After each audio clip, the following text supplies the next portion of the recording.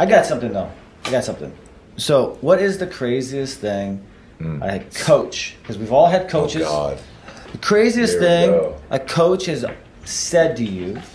Eric wins. Okay, and then relate that to let's step out the box and think what that coach really meant at that time. This is the whiplash moment. Okay, Eric, you go last. You go last because Eric's, I think, is going to be the best. Okay, great. Dave, you go first. Oh, man. Okay, so I was in 10th grade, and I'm, at this time, 9th grade, I just finally, they stuck me on, the B team, but 2 practices in, I got on the A team. So the next following year, I made a name for myself. I was kind of coming up, and the head coach, Coach Melky, remember that guy's name? He comes up to me after practice, and I don't know, something was going on. I probably wasn't playing defense. He comes down and he's pointing at my chest. He's pointing at me. He's like, this is after practice. He said, McInnis, I got to talk to you. So I go downstairs into the locker. So it's a one-on-one. It's a one-on-one. All the kids are gone. Okay? I go downstairs, this old gym. It's a good thing it was a Catholic priest. And, yeah, right?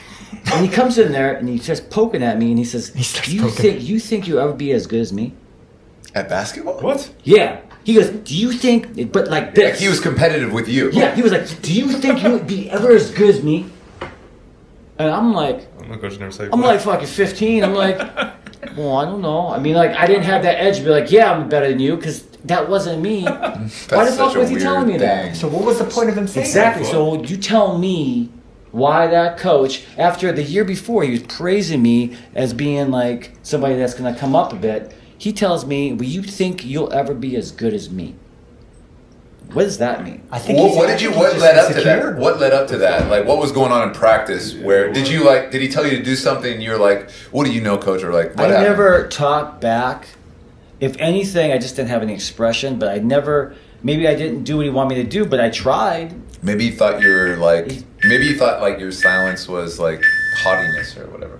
Okay, what does that mean? Maybe. So Next topic. Next topic. I like this though. So for 1 minute, follow our rules. Let's just go 1 minute. What do you guys think? Take his side. You all know my side. Take his side we all got like 10, 15 seconds. I think something you didn't even realize you did. Like he said, hey guys, you need to run a press, and then you did it or something. Okay. And maybe you and then he has his own scars from his past. He thought it was defiance. People didn't listen to him. Man, let's say as a writer, my whole thought is people didn't listen to him, so that's his little insecurity, and so you kind of tapped into his insecurity. Okay. So he's like, yeah. Hey, you're up. No, I agree, and it's definitely his insecurity, but maybe he thought if you said you didn't talk back to him, because I know that like I used to talk back a lot, but if you didn't talk back to him, he probably thought you maybe had like a look in your eye, like defiant look or something. Oh, maybe. I feel like he probably saw something and either reminded of himself. Oh. And then he probably wanted to like look at you and like recognize something at that age that like he made some misstep that he didn't achieve his full potential. Wow, I feel healed right now. Just from all these answers right now. This has really, really bothered me all my life. Yeah, it really bothered me, and like it's almost like I got molested by a guy that says, "Are you going to be better than me?" Well, did he end up molesting you after that time? Oh, fuck no. Okay. But no, it's funny. It's funny that I choose like a wrong. It's a little harsh. We can edit that out. But I feel very healed. Appreciate it. So basically, there was some correlation between him and I.